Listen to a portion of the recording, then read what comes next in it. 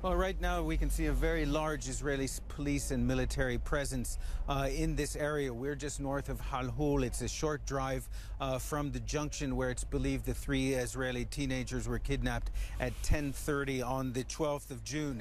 At this moment, the Israeli Security Cabinet is meeting in an emergency session. We've already heard from one senior Israeli official, Danon, the Deputy Defense Minister, who says that we will eradicate Hamas.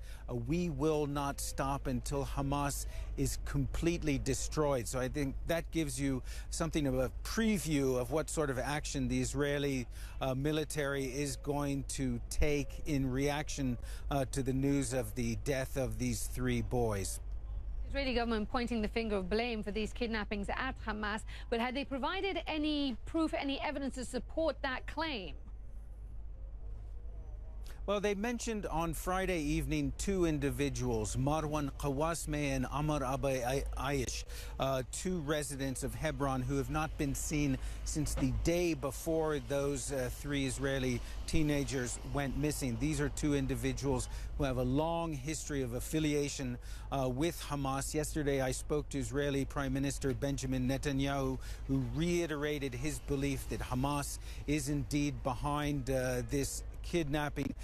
Hamas has never officially claimed responsibility for the kidnapping. They did praise it in the immediate aftermath I think it was the 13th of June. So certainly as far as Israeli officials are concerned, there is no doubt about who is behind this incident.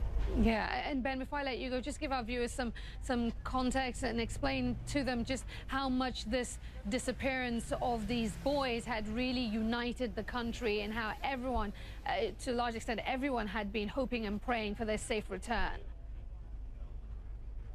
Well, certainly Israel has been riveted by this story since it first happened, and there has been around-the-clock coverage of the Israeli operations throughout the West Bank, searching for these three teenagers.